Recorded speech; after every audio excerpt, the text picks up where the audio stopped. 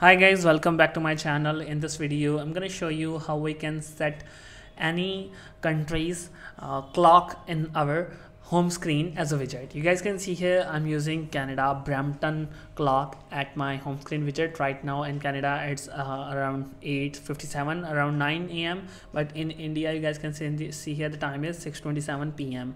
so it is kind of opposite timing. So how you can add, if you want to add any type of any other country's timing, how you can. So first of all, in order to add time of any country for specific big widget, you have to just simply jump to the app store and search for an application. Let me show you the app name.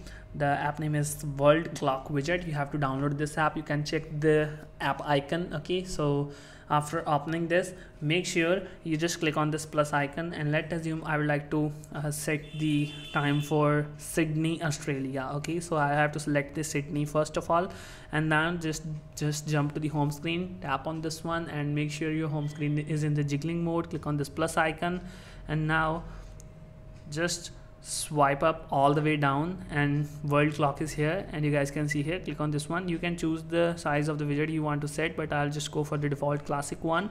Click on add widget, tap on this one, and here's the option use cities from app. Okay, so what you have to do, just simply jump to that app here, then you can just simply move the priority widget all the way up, something like this one, and now you can find the Sydney clock here. Okay, so this is the very simple fix. Hope you guys find this method helpful. Thanks for watching. Stay tuned. Thank you so much, guys.